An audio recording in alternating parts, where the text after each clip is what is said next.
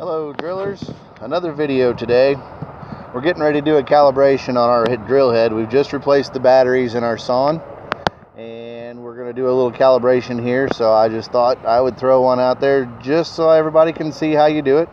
I'm sure everyone's doing it correctly anyways, but if you're from the old Mark III days like me, we used to locate and do our calibration to the center of the box. These new locators evidently were supposed to calibrate to the left edge or the right edge of the box.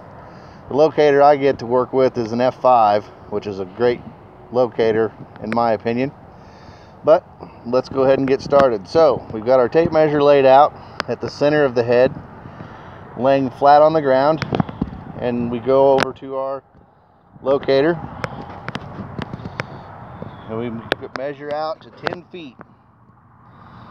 We go to the edge of the box. So now let's look at our locate screen.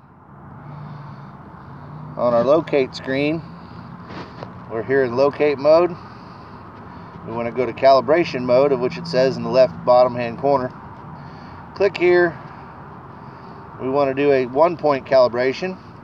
Now it's asking us if we are at 10 feet. So we double check. Yep, we are at 10 feet. So we're going to go ahead and click. It's going to do its thing. Measure back and forth. Gives us a check mark, says it's successful. Automatically puts us on our locate screen. Pull the trigger in and it shows we are at 10 feet. So our calibration is correct. What I like to do is move down to another point along my locate. Put my locator down on 5 feet and see what we get on 5 feet. And we're at 5 feet. So we're exactly calibrated to where we need to be.